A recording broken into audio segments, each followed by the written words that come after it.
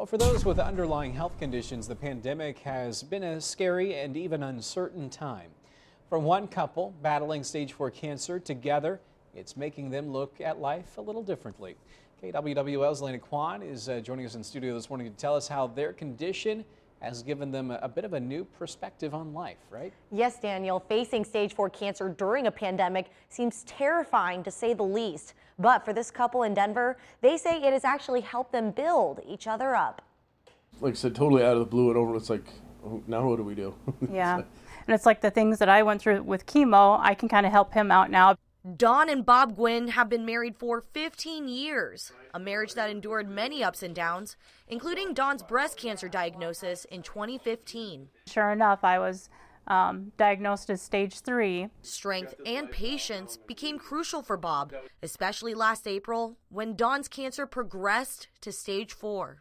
I lost my mom at 16 to breast cancer, so that kind of hit home really hard with me, so I just wanted to be there for her. But last December, they were given an unprecedented challenge: Bob's stomach cancer diagnosis. I thought it was chest issues. I mean, it started out as a guess from stage 2 to 3 to stage 4 by the time everything was all said and done. And it's like, I'm trying to deal with my stuff. How am I supposed to help him? With both of them undergoing treatment during the pandemic, the couple says fear was an easy option. It's hard to imagine, him not being around.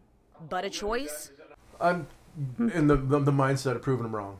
They refuse to make. Going to be your exception to the 1 year, prognosis. So although 2020 seemed full of negatives for the Gwynns, the couple says it gave them an opportunity to build each other up and make every day count. Live each day like, it's like there's no tomorrow. So The Gwynns are both undergoing chemo at Unity Point Community Cancer Center in Waterloo.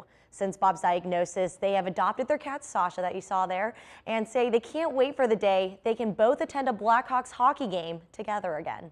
Daniel, back to you. All right, thanks, Lena. The Gwynns say they hope their story promotes staying safe during the pandemic for everyone. If you'd like to help the Gwynns on their journey, just head to